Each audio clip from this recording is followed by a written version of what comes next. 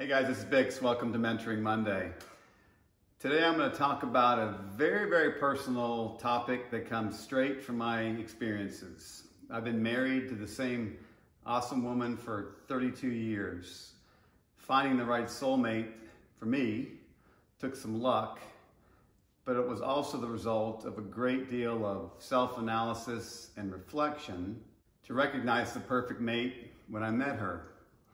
In other words, I really did learn from my previous dating mistakes. I want to share with you today a topic that I call how to select the perfect soulmate. Now, this topic will have nothing to do with how to meet your soulmate. I'm not an expert on dating apps and how to meet your mate in the dating scene. I'm a little out of practice.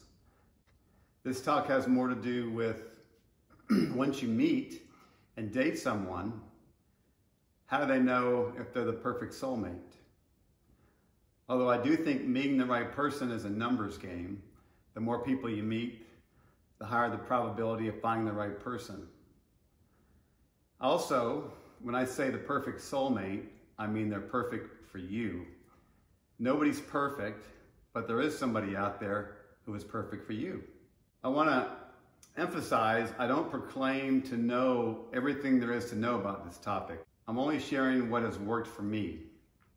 Okay, here are some areas to explore with your potential soulmate to determine if they are the right fit. Number one, what is the relationship like with his or her family? This was extremely important for me. I understand that we cannot choose our parents or our family, but it's a huge part of a person's makeup from their childhood and their family experiences. In my case, I was very interested in my future wife's relationship with her father. Just through relationships, I sort of figured this out. I found that I matched up much better with people who had a high self-esteem. And self-esteem, or lack thereof, comes from the family. And in a female's case, again, my personal opinion, I believe much of it is determined by the relationship with her father. This sounds a little crazy, but I would literally ask about the family relationship question on the first date. Not just dive into it, but sort of work my way around to the topic. Once I learned this, it saved me a lot of time by avoiding potentially bad relationships. Also, when you get serious about someone, their family, whether it's good or bad, becomes your family. So it's important to understand what you need. I needed a solid, nurturing family to become part of besides my immediate family. A family that I'd look forward to seeing and being with. I was very fortunate that my wife had a wonderful mother, father, and an awesome family. Not everybody has this benefit, so be aware of what you need early on in the relationship, or this could turn into a huge problem later on. Do your personalities match? By that I mean, do they complement each other? If you're too much like type A personalities, your personalities will clash. If you complement each other, they will mesh like two hands going together. So when I met my wife, for example, I was a taker and she was a giver. She was easygoing and compassionate. I was very intense and very driven. I'm very witty and try to be funny, and she enjoys humor, and she always laughs at my jokes. So our differences meshed up perfectly because they made each one of us better when we're together. Here's a big one. Do you have good chemistry? So what exactly is good chemistry? This is really hard to define. It's just a combination of a lot of little things that just sort of line up. We just clicked. Everything just seemed easy. No arguments. Things just flowed, including great conversations. I'm telling you, it's a recipe for disaster if you constantly argue early on in the relationship. So if this happens, run. You don't have good chemistry if you argue too much. And good chemistry is a must. Physical attraction. Of course you have to be physically attracted to each other, but this means on the inside and the outside. Have you ever met a really attractive person until they open their mouth? Our youthful looks will fade over time. So physical attraction and who the person is on the inside are equally as important. Similar interests. Like I said, it's very important for your personalities to be different in complementary ways, but you must have similar interests. Otherwise, when you get older, you don't want to spend time together. I've got married friends that they spend a lot of time doing different things. My wife and I both have always loved dance music. We actually met at a dance club. Now we love trance music. We both like to travel. We both like fashion, great food, great wine. She loves to cook, and I love to eat. Haha. We love nature. We both wanted to have children. We both value family. We're the same religion, and our political interests align. I've been fortunate that after 32 years, I still enjoy spending time with my wife.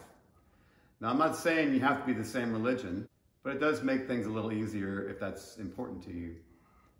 But know all these things about each other up front, early on in the relationship. Work ethic levels. So what do I mean by this?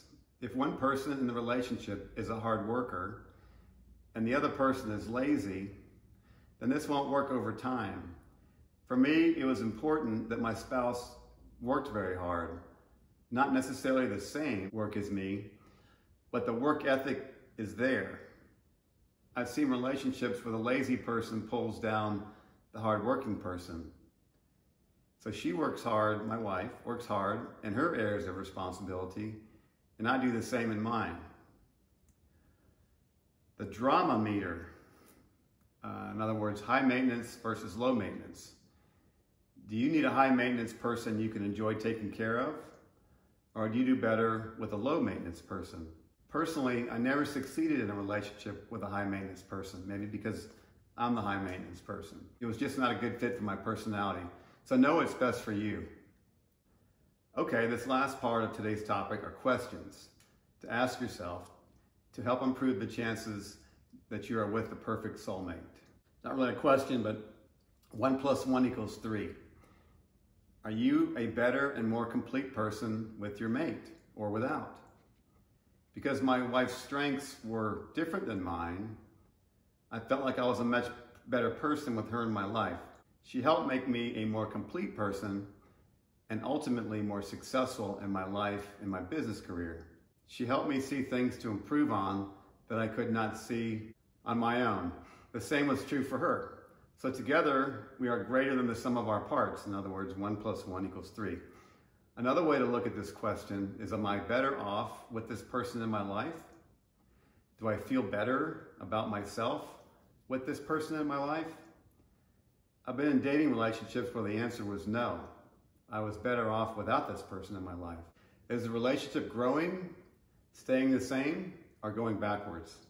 In reality, you either grow or die. So if the relationship's not growing and improving or staying the same, then it's dying. With the perfect mate, your relationship is mostly growing.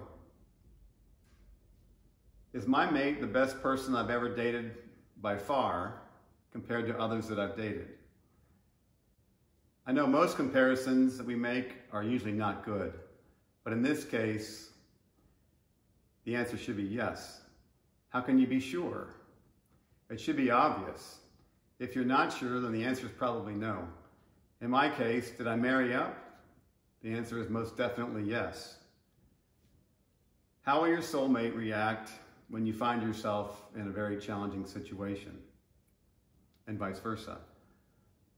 Will they support you or be overly needy or selfish? Will they be willing to sacrifice with you? Here's an example.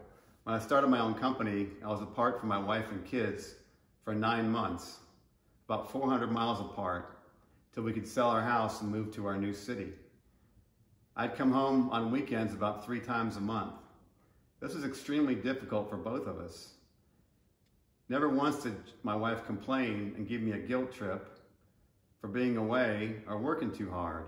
She was very supportive, and it paid off in the long run, just like she's supportive of me being a trance DJ and a music producer at my later years.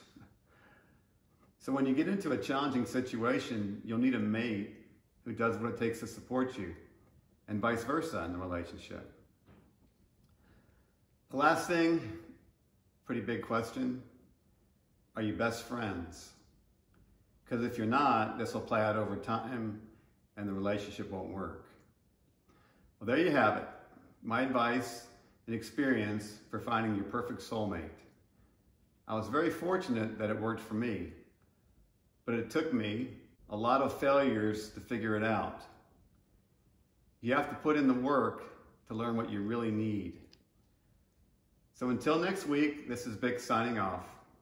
Remember, it's never too late to reinvent yourself.